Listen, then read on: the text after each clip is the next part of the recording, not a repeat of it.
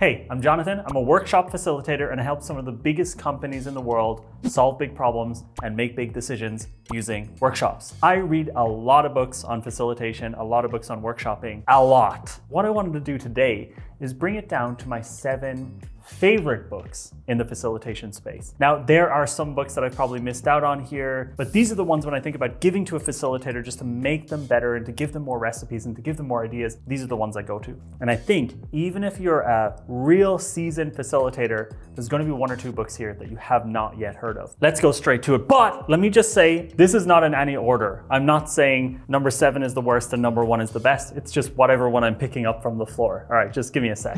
The first book is called Visual Thinking by Wilhelmine Brand. I don't know if I'm saying that name correctly, but I'm sorry. Visual Thinking is a really, really great book that brings you through the step-by-step process of how to visualize conversations. And really, being a workshop facilitator is all about visualizing conversations. It really shows you everything. It's also very cute, really well illustrated. And if you're trying to figure out really from scratch the best way to visualize conversations and to make the mess of a meeting something that's easy to digest for people, using sketches, using drawings, using different exercises, I think Visual Thinking is really one of the best books out there for workshop facilitators. I always open it up before I'm going to run a workshop. Check this one out. By the way, we're getting no money for talking about these books. There's no affiliate links. Nothing here is an endorsement. It's just the books I actually like. All right, let me take the next one. My next favorite book is called Creative Confidence by Tom and David Kelly. This is, I think, one of the first books around the facilitation and workshopping space I ever read. And it's a deep dive into sort of the beginnings of how design thinking came about. And really, it's the design thinking Bible. This book got me super excited about running workshops. It teaches you the concepts about why workshops work, why design thinking works. And honestly, it's my original version of this book. You can't even read it anymore. It has so many notes in it. It's full of really great exercises. It's a fantastic book if you want to learn techniques to help a team that wouldn't naturally be creative to become creatively confident. So Creative Confidence, one of my favorite workshopping and facilitation books. You have to read this one. I love this book so much. Let's go to the next one.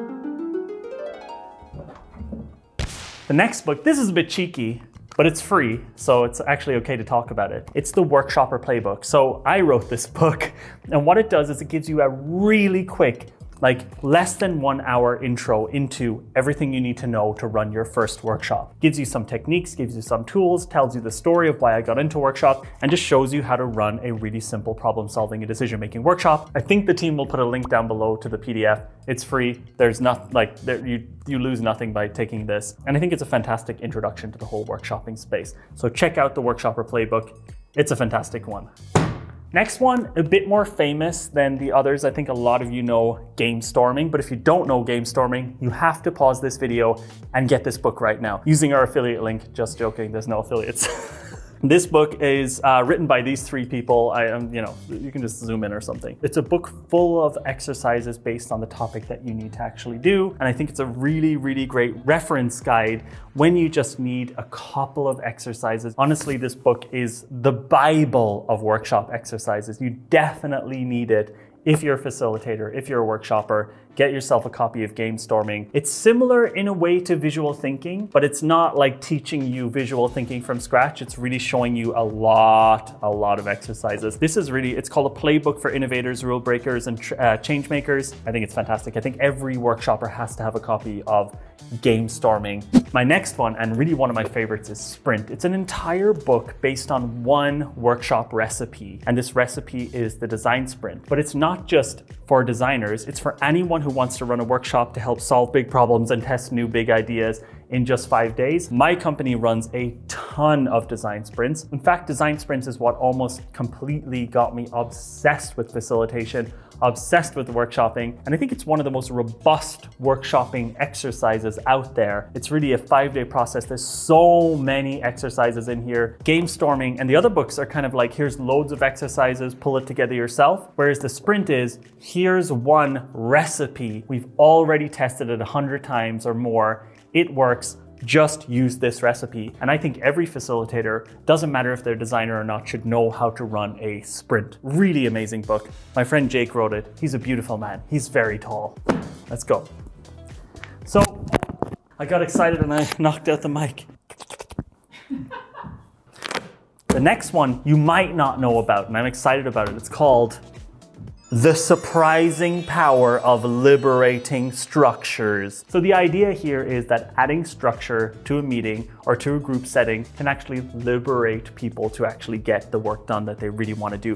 And this is a thick, fat, chubby book full to the brim of different exercises on how to actually get things done. It's really not the most enjoyable read, but it is a really fantastic reference guide when you just want to run specific types of exercises. Simple rules to unleash a culture of innovation. And it's really like, it presents a framework for helping teams innovate and come up with ideas and really get things done. I think it's fantastic. Again, it's a bit long, it's a bit of a dry read, but I do think it's a fantastic, fantastic book to give you just a ton of different exercises, a ton of different techniques as a facilitator who wants to run workshops. And a lot of people don't know about it because it's just not like very sexy. So if you're looking for exercises, techniques, and methods that people maybe don't know about yet, Liberating Structures is a great one. I love this book. It's really, it really got me excited reading through it. Yeah, get it. Last but not least, this one is called The Secrets of Facilitation. And I really like this book. It reminded me of a school book, the way it's laid out. You know, it's really like a school textbook. There's lots of little exercises for you to fill out in here. But what I love about it is that it shows you how to deal with situations that will come up as a facilitator in like a script format. So you can see here it says Pat, here it says facilitator. So you actually get to see the conversations, not just here's the technique, but also here's that technique played out as a conversation in a workshop. Again, I do think this is a book that not a lot of people buy because it's quite expensive. It's also very dry and very textbook-like, but it's honestly, I think it's actually the best book I've read on pure facilitation in terms of really in-depth techniques, in-depth scripts and case studies. I think it's a fantastic, fantastic book. If you want to get like a little boost above other facilitators, I would recommend checking this out. It also has a lot of sections on how to deal with troublemakers, which is something I love. So like what happens if you're facilitating and something goes wrong or someone tries to push back and ruin your workshop? This book is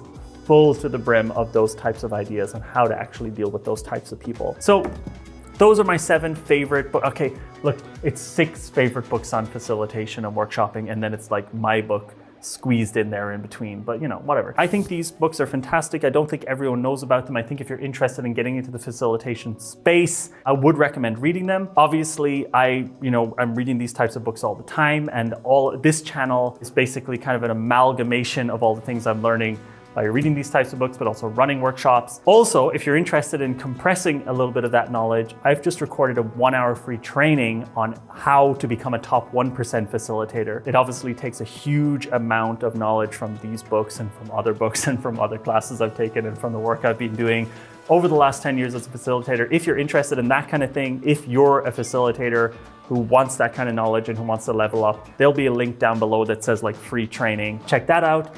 I hope you enjoyed this video. If you like these types of book videos or resource videos, let me know in the comments.